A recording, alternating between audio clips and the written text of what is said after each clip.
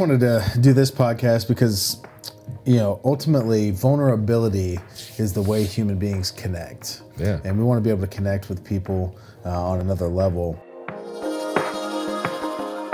I love this real, recognize real. Like, people want to connect with real people. And I think the only way to do that is by being vulnerable. If you can be authentic and transparent with people and just live in the actual truth that is your life and share it with people, you would be blown away by how others will respond.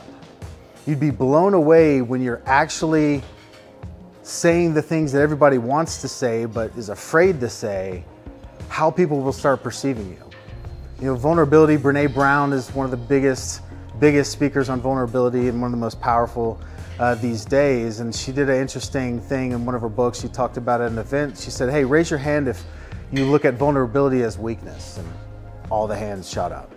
So, well, if someone came up here on stage and was vulnerable, how many of you would see them as courageous? And everybody raised their hand again. So vulnerability is your biggest strength.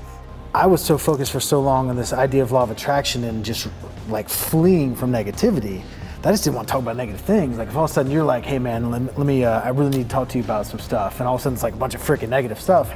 Like, part of me like literally was like teaching myself to like completely disregard that, because like I don't want that, I don't need that energy. Yeah. Like, I don't need that negative energy in my life. Here's what you have to do immediately. You have to just stop the negativity. You're never gonna get a better job if all you do is keep talking about how bad your job is. It's never gonna happen. It's never gonna happen. You're never going to get in a better relationship with your spouse if you keep talking about how bad your relationship with your spouse is. It's never gonna happen. It's just the law of attraction. Like, I'm trying to focus on only things that are positive and keep moving forward.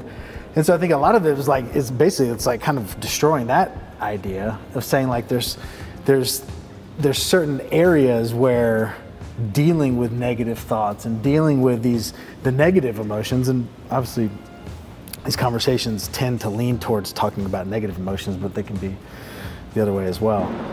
But it's almost making it like okay, like to have those conversations as though somehow you can actually have something positive come out of talking about something negative, I guess. Yep. And making sure that you're understanding of that. But maybe as far as a solution, because I think we can sit here and talk about the problem all day, but as far as the solution may be on the other end of like, hey, every time you're with a friend that you haven't seen in a little while, like asking some of those questions to dig some of the real stuff out yourself, even if you're the one that comes into that conversation knowing that you need to get some stuff out.